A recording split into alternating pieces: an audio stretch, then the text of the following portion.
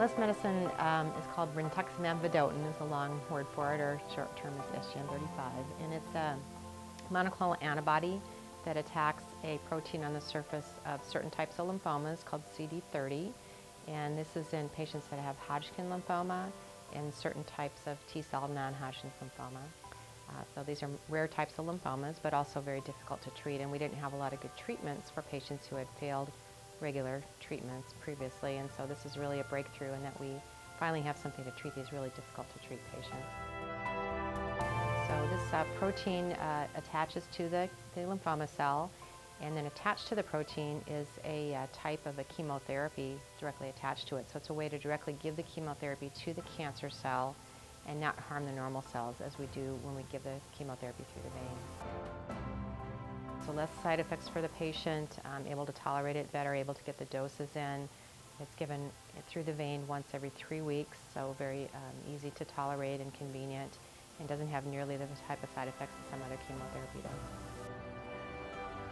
Unfortunately, it's not a cure. It's a way to be able to shrink the tumors down, to get the patient feeling better, get rid of some of their symptoms, and in some cases to be able to get the patients ready to undergo a stem cell transplant after that. The original studies, the types of patients that received this basically had very few other options, and so this has given them an additional option and to look for potential to go on to other treatments in the future or to transplantation in some cases. So it has helped that, and now as I mentioned, we're moving that forward earlier in the course of the disease, so perhaps we can prevent patients from relapsing.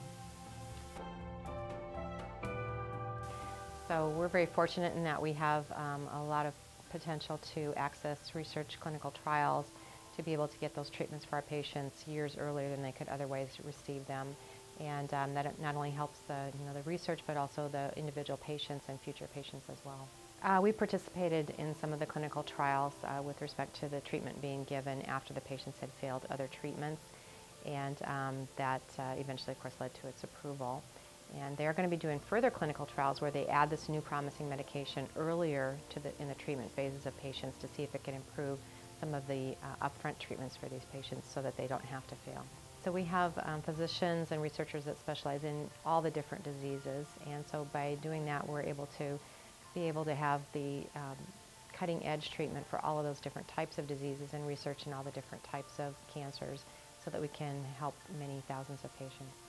Our research into lymphoma really began in the mid-1980s, and what happened was that Dr. James Armitage and Dr. Dennis Weisenberger came here. They started what's called the Nebraska Lymphoma Study Group, where we got the physicians in the region to be able to collaborate with us in sending not the patients, but the patient specimens and the patient's clinical information, and then to place the patients on clinical protocols where we could gather the information to be able to later on use some of those specimens for our research potential.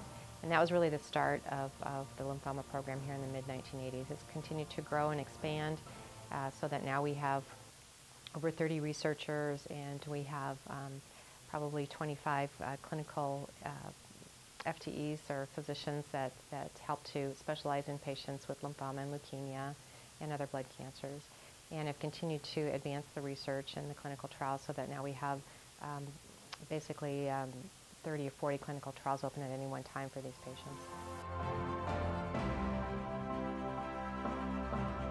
Actually, in fact, there are many different types of smart bullets, so to speak, that are being used for other tumors, and they've been approved over the past few years. And that's really the kind of the theme of a lot of the new treatments, is that we're trying to attack just the tumor and not so much the normal tissues, so that we can decrease the side effects and have better anti-cancer effects. And that's really the theme of all of our new cancer drugs.